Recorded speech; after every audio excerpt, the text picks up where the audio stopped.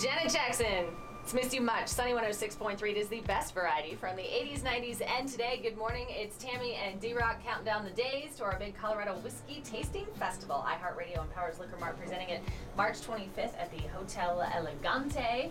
We're having fun with this. I'm thirsty. More samplings again today, and we have with us John from Bluefish this morning. John, first of all, we gotta say, how'd you come up with the name? Because we were kind of having fun with the little Dr. Seuss rhyme in here.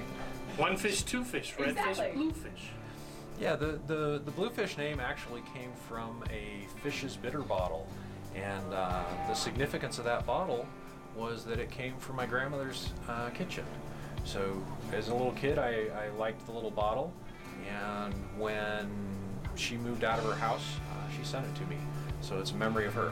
This morning we brought in 2 different bourbons. So when we're doing our bourbons and whiskeys, we're doing single barrel releases. Reposado, which is much like Despacito. Yes, exactly. All right, let's sample it. What do you think? What do you think? All right. With tequila in the morning, it might be a little rough, but this one is great. You don't need a lime.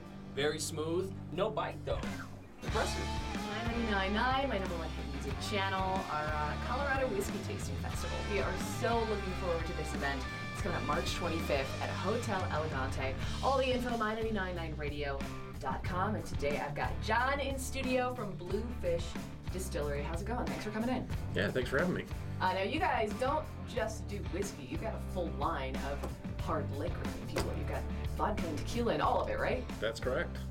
Yeah, we do 2 rums, we do 2 moonshines, so a white and a barrel aged of each.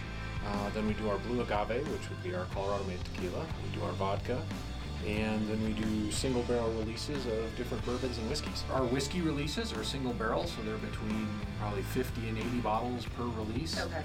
And each release is a little bit different.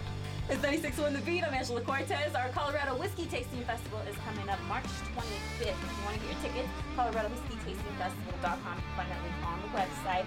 Today we brought in 4 spirits, and we'll be serving these at the whiskey tasting. Mm-hmm. So we have our blue agave, which is Colorado-made tequila. We have our Pikes Peak Special Edition, which is a barrel-aged moonshine, barrel-aged corn whiskey. Yeah. And then we have 2 of our bourbons. We have bourbon number 1, which was a 15% rye bourbon.